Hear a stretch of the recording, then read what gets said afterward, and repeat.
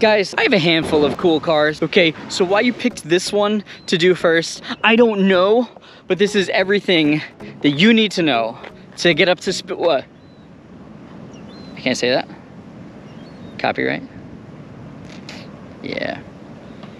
All right, so this is, I guess, the backstory or whatever on hashtag my $300 Prius. The story with this car starts with me being at work. This is from back when I worked at Toyota as a service advisor. I was working diligently at my desk when a note was dropped off on my desk saying whatever the guy's last name is with a phone number, status, question mark, tow in, question mark. I was like, all right, great. This is gonna be a waste of time, but let's do it. I went and found the car, got the VIN number off the car, ran the VIN number in my system. Nobody had checked it in yet. Surprise. Anybody who's been a service advisor knows that when a tow in comes in, everybody dodges it like it's the Matrix. So the car hasn't been checked in yet. I don't have keys or anything. So I go to the receptionist and I say, hey, I don't know whose car this is. I don't have the keys. I didn't check it in. I don't know what's going on with it. She goes, oh, the car wash has the keys. Why does the car wash have the keys? So I go over to the car wash. I say, hey, Mike, do you know anything about a...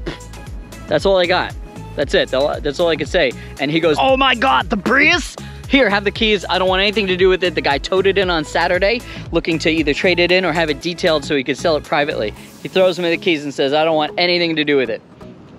All right, cool. Next step was going to the used car department. I said, hey, do you know anything about this Prius? He wanted to trade it in. It was towed in. And the used car manager says, I don't want anything to do with the car. He says, I don't want it. Tell the guy $100, make him go away. He's like, just make the guy go away. So I call the customer and I say, hey, I spoke to the used car department. The most he can give you for the car is $100. It's just not worth much, you know, in the condition that it's in. So the guy says, $100 is really not enough. You know, it cost me $300 to tow it there. Will anybody there give me $300 for it? And I was like,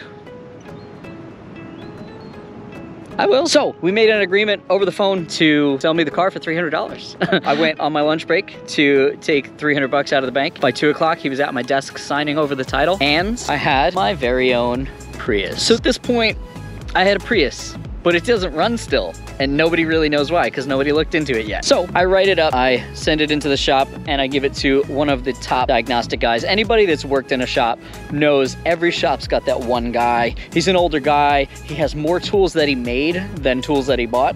One of those guys. So I gave the car to him. I said, hey, can you look into this car? It doesn't start, but it seems to have power, so see if you can figure it out. Minutes go by, not even a full hour. He comes up to my desk and he says, hey, come take a look at this. So I walk out to the shop with him, and the car is running. He said, well, the battery was good. The throttle body was stuck shut. On these cars, when you press the power button, the throttle body goes like this to check and make sure it's working. And it couldn't do that because it was corroded shut. So he hit the throttle body with a hammer, and then the car turned on.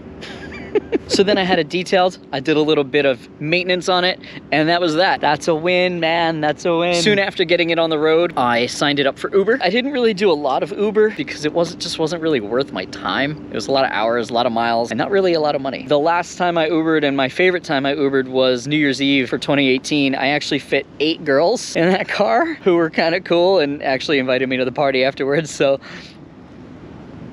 In March of 2018, I took it autocrossing. I'm sure you saw that. If you haven't, you gotta click here. It's still one of my best videos. September of 2018, we went to Watkins Glen. I didn't race on the track, but I did get to drive it across the track. January of 2020, the car starts really putting in the work. We took it to Virginia to pick up the B Modster. I actually put a trailer hitch on it specifically for the B Modster. Then in February of that year, I used it to pick up the new bike with the B Monster trailer. In January of 2021, I drove it to Baltimore to pick up 10 RPF1s for me and Rad. There's a video on that. Click here. In May of 2021, me and Matt took it to New Jersey with the trailer again to pick up a tire machine. What did we do today, Matt? We made a bad decision. And I think it's a good decision. Well, the bad decision was doing this with the Prius. And what do you know, there's a video for that too. In July, I bought a set of RPF1s, as you can see. I don't know why, because they were cheap and because they also fit the FRS, but they look good on the Prius. There's a video for that too. You can click right here. In August of 2021, again, there's another video for it. I trailered the VFR to get quotes for the pothole damage. Just click here, there's another video. And then in October, she hit 200,000 miles. Now she's sitting at about 201, but her story's not over. I told Matt, you guys know Matt from the V Monster videos. I told Matt, if we can hit 1,000 subscribers, first unless he wants to lower it and then take it to a track day. I'm not sure about that, but if you guys want to see that, tell me in the comments. And then we're going to hack the shit out of it. Lift it, put off-road tires on it, and take it to Roush Creek. But only gonna do that if I could hit 1,000 subscribers. We're a little ways off. I got like 1,100 on Instagram, so there's no reason I can't get 1,000 followers here. Hit the subscribe, hit the like button, share with your friends. Let's take this thing off-road or to the track or both. There will be more videos about hashtag my $300 Prius. And I'm gonna make this a series. I think next up we'll do the FRS, maybe. Make sure you subscribe, hit that little bell so you get a notification when a new video goes up, because there are going to be a lot of videos. I'll see you guys next time.